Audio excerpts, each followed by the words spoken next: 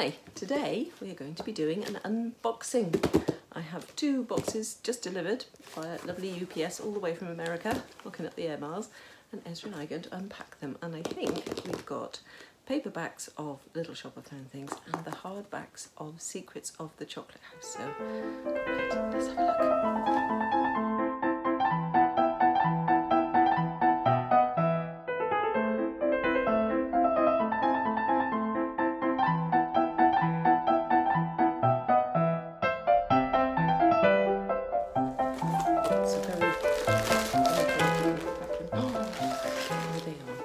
First ever sight of the Little Shop of Found Things paperback edition. They are very nicely done. I don't know about you, but the first thing I check is the size of the font. It's my middle-aged eyes. Oh yes, very good, very clear, lovely font, easy to read, really nice, nice and flexible, good colours, some very nice quotes, which I'm quite proud of. What do you think, Ezra? Yes, well, he's not my most impressed man. Very pleased to be holding those, and they are out now just about everywhere. You should be able to get those online and in your local bookshops, and if they're not stocked, demand them. They will get them in for you. So lovely, lovely. Oh, there's a nice quote from People magazine on the front there. Enchanting, enchanting. Oh, I'll take enchanting. So there we are. Little Shop of Found Things in paperback in a bookshop very near you somewhere. Okay, let's have a look at those. Now underneath, I'm going to take my scissors. Now if you ever have a box of books, don't do this. This is what they all tell you not to do. Don't stick the sharp pointy thing in and drag it along, because that's how to ruin the first top layer of books.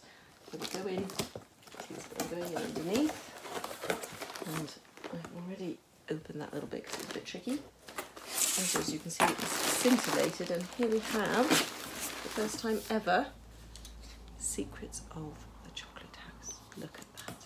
Very happy about that. Ooh. Again, enchanting. People on the Little Shop of Found Things. So we're definitely enchanted. Secrets of the Chocolate House. The picture at the back, I don't know how well you can see it there.